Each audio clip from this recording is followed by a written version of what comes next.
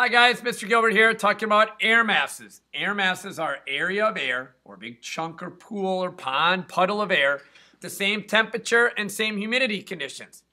Air masses form, or I like to say are born over an area with the same conditions year round. So what does that mean? Well, name the air mass based on where it forms. So temperature-wise, if something forms in the polar regions, it tends to be a cooler air mass, versus something in the tropicals tends to be a warm air mass.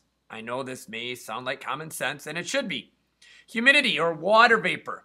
Continents tend to be dry areas, so if something forms over a continent, like if we have a polar continental air mass forming over northern Canada, it's cool and dry. Versus if it forms over the maritime or ocean environment, there's lots of water there, it's going to be very humid or wet. There are two special air masses. If it forms over an Arctic area, it's very cold, very dry. And equatorial is very hot, very moist. We don't tend to see these air masses in Minnesota. So let's go into more. Okay? We name them. Each air mass is a name named of a combination of temperature and moisture.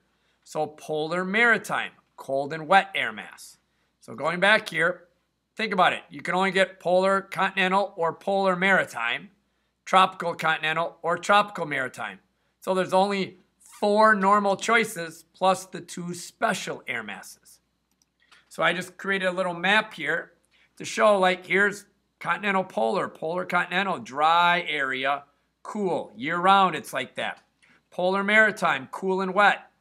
Polar maritime, cool and wet, forming out here. Versus tropical maritime, wet and warm year round. Wet and warm year round. And of course, tropical and continental, wet and dry, the desert areas. And then we have our special equatorial, kind of near the equator, wet and warm, and our very dry Arctic. But the area in the middle is the air mass war zone. Year-round, different air masses are going to come and try and fight for territory.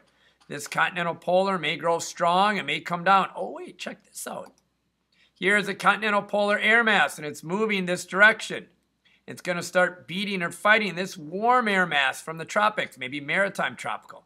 And where air masses fight each other, we're going to learn that's where front's called. So get ready for the front video and have a good one. Ooh, yeah.